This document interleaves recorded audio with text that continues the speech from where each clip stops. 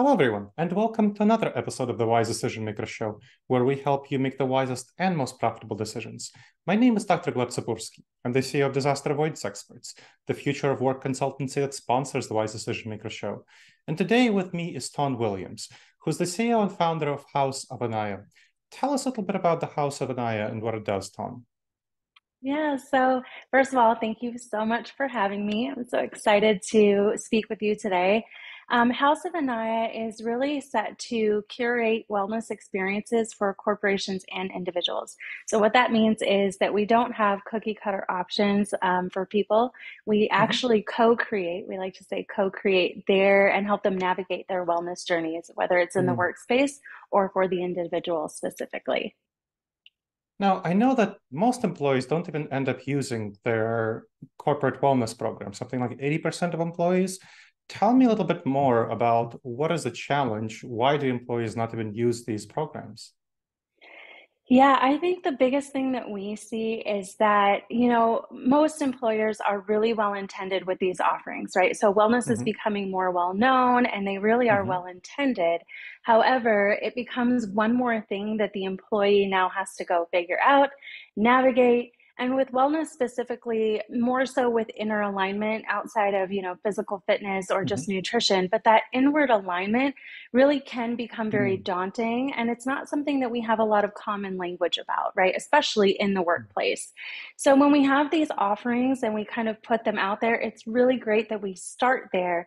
But employees then would then have to go and look at what they want to do, research things that are good for Hmm. them, kind of have this trial and error. And so it begins to feel a little bit more like homework or a Hmm. task instead of something that's good for them. So you can imagine as employees are working at a rate that tends to be 40, 50, sometimes we're seeing Hmm. 60, hour work weeks. The last thing they want to do on a Saturday is try to find a yoga class to go to or Hmm. spend lots and lots of time trying to do this thing and then going back to see what their employer covers, what they have, what they Hmm. don't have. So it just becomes a task that's not easily implemented. And so this is why we Hmm. see a lot of corporations not getting a good ROI on their wellness programs. Now, wellness is a huge issue in a way because if you look at the employee surveys, well-being is something that people are reporting that they really want, and they're suffering from mental health challenges, wellness Mhm, challenges. So it seems like they would have be motivated to explore. So mhm, you're saying that they're finding the hassle an obstacle, but there's clearly motivation. So what do you see as the mhm. disconnect between that seemingly large motivation where people are saying that they really want well-being and wellness, but they're not pursuing these programs? Are they not getting the offerings that they want? Are there things that are going on besides the obstacles, the hassles that they have to, the hoops that they have to jump through to Mhm. discover the programming that they have available to them? Yeah, that's a great question. I think that so it's the Workforce Institute at UKG that said that I think it's about managers can directly impact the mental health of an employee more than a spouse or a doctor. So Hmm. that in and of itself means that that manager or a group of managers or leadership team directly influences whether these people may feel they are able to use these wellness offerings, that the language is there, that if they want to use Hmm. something like, I need a breath break, if that, there's this stigma that goes along with it sometimes that Hmm. says, well, if I need this, it may appear that I'm weak or that I'm not Hmm. emotionally balanced or that I don't have everything together, which is something we're all as a collective trying to combat, right? Like we're all Hmm. human beings, we make mistakes, but sometimes there is immense pressure, especially as we move up the ladder to appear or feel like we have everything all Hmm. together. So I think with those offerings, it really does need to be weaved into the everyday language of the corporation. Hmm. We use the term a lot, shifting it from an initiative to a core value. And when a company has a core value that surrounds or uses language around the benefits of wellness or transparency, communication, emotional balance in ways that are very tangible and easy for the employee to consume. Once it becomes common language for them, then they tend to seek it out more because it's already ingrained in them and something that they can utilize freely within their workplace. So that's, I think, why we're not seeing so much of the pickup. There's definitely options there. There's growing options there. We do things where we come into the workplace as well. So there's definitely some of it, but I think it's adding that task of, do I even know what I need or I want? And what does this look like? And if I share this with my peers, am I going to appear, right, that I don't have it together or that I'm lacking in some area? So it's also fighting that mindset as well, I think. It sounds like there's a lack of psychological safety for employees in talking about their potential challenges with wellness, and they don't want to be stigmatized as being the weak ones. That's unfortunate. But I'm glad that you're talking about how to address that. Now, I want to go to another element, which is we're seeing increasing amounts of people. Well, we've been seeing people working remotely. We're seeing increasing amounts of hybrid work. And that has a particular flavor to wellness because people are spending a lot more time working at home. And of course, they don't have access to some of the wellness that they would have if they're in the office. So what are your thoughts about the impact of hybrid work, remote work, which is still, we have something like 25% of all work days for remote capable employees worked remotely, and it looks like it's pretty stabilized there. So that's going to be pretty much a permanent part of the workforce, it looks like, going forward. So what are your thoughts on that topic? How do we bring the wellness offerings to people who are working remotely part of the time in a hybrid modality or all the time in a remote modality? Yeah, I think having offerings like group wellness sessions that are held virtually are a really great way to be able to supply them with areas that they can, or breaks where they can explore more of that. That's always a really great option. I love that.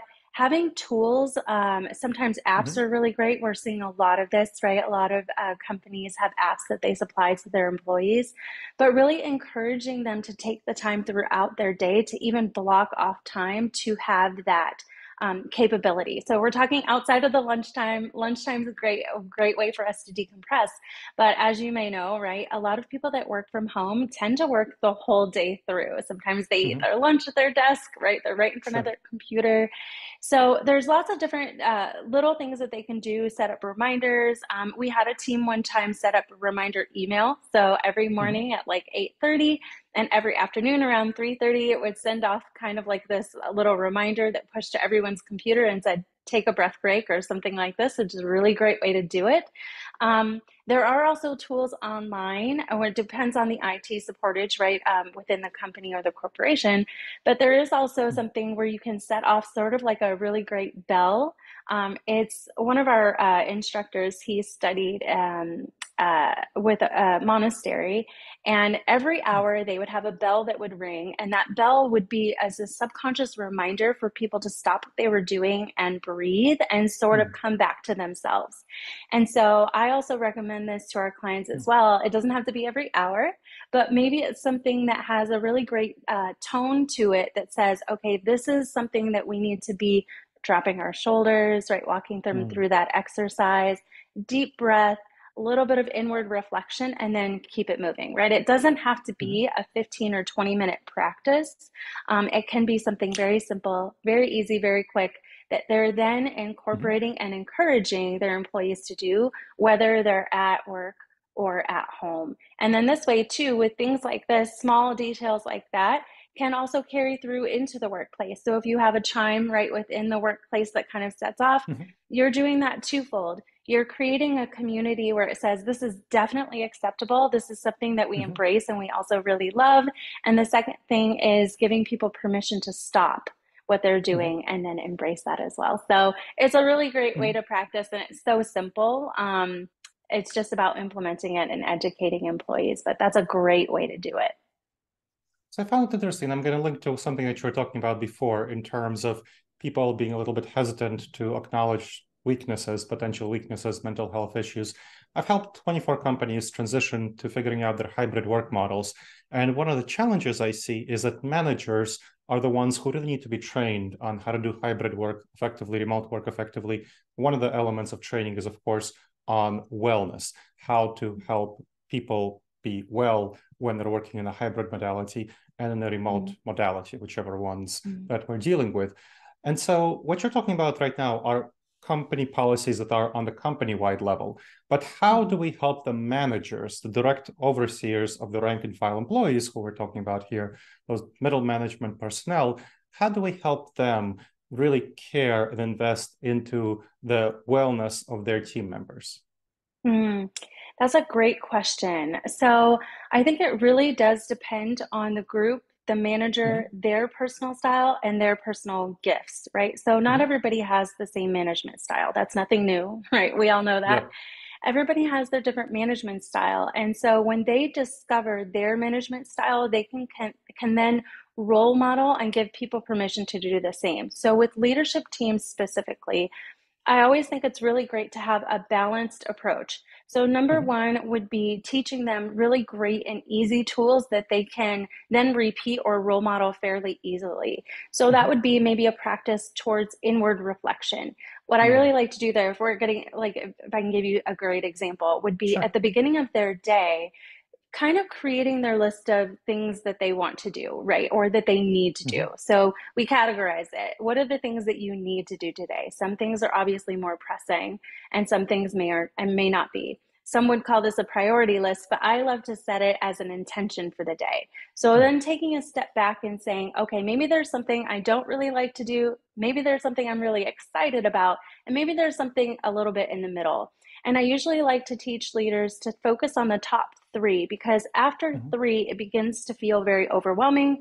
We feel that tightness on our body. We become overwhelmed. Oh my gosh, I have to do this in an 8-hour day. I'm never going to go to bed. And then dialogue starts to spin out of control, right?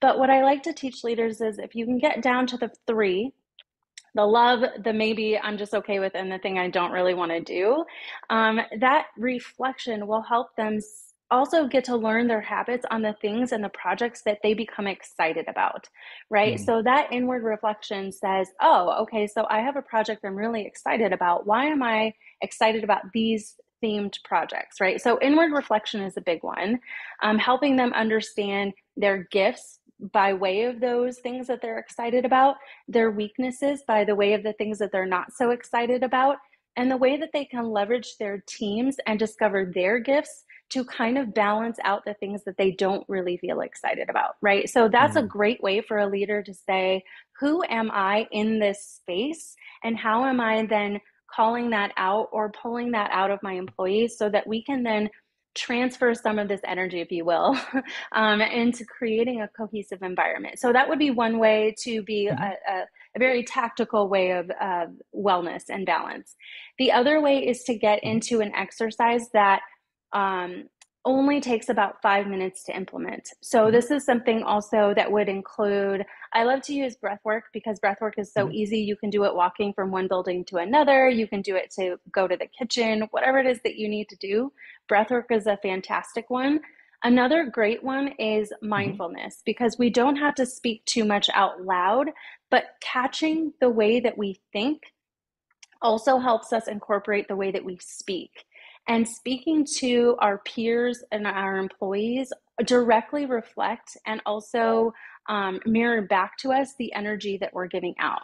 So what I mean by that is when we feel really good about who we are, obviously we use words that reflect that, right? And when an employee or a peer feels that energy from you, they then feel like they want to mirror it back to you. Right? So this subtle way of exchanging these words, being mindful of what we're thinking about, what we're saying, is also really a form of wellness because we're transferring that energy. And so that's a really great one too. There's lots of little things that you can do, but I think for me, the biggest one is short and easy tools that can be implemented under 5 minutes that are easy to role model, and a really great daily reflection exercise that says, who am I in this space and how am I going to impact this day? Interesting. I'll have to think about integrating some of these wellness techniques into my training for managers.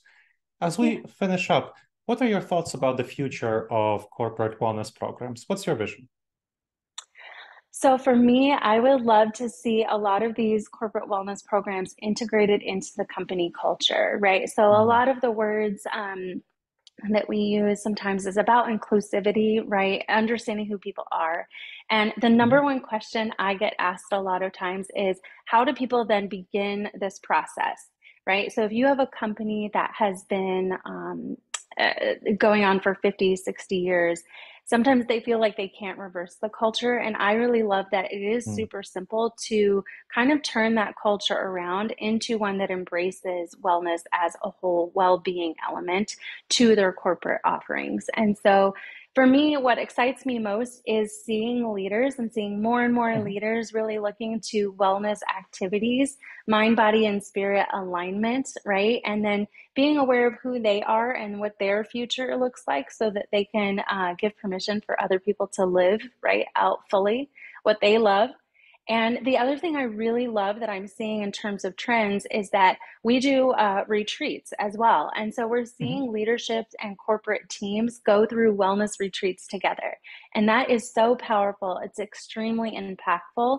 And that means that the future state of corporate wellness is going to move truly from that initiative to a core value. And I think we're going to see more and more of that pop up. So that really excites me. When I started this company, it was Mhm. like, nobody was like, corporate wellness, Tawn, what are you talking about? Who's going to want to talk to you about that? Right. Mhm. And now we're seeing more and more of it. So it just makes my heart so happy that we are seeing an upward trend in that. And that means Mhm. that employees are now feeling seen, heard, and valued at work. And that's my ultimate goal for, did we shift really the way that corporate culture looks like? That's my vision for the future. So I'm hoping it becomes more balanced, more Mhm. emotionally available and friendly and transparent, and leaders who truly care about their people from the inside out. So, Excellent. Thank you. That's a great vision. And if people want to learn more about you and your vision, where should they go? sure, they can find us at www.anayawell.com. Excellent. Well, thank you very much, Tom. That was very helpful. Awesome. Thank you so much. And thank you to the audience for checking out another episode of the Wise Decision Maker Show.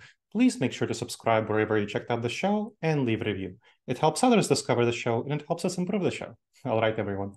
I look forward to seeing you in the next episode of the Wise Decision Maker Show. In the meantime, the wisest and most profitable decisions to you, my friends.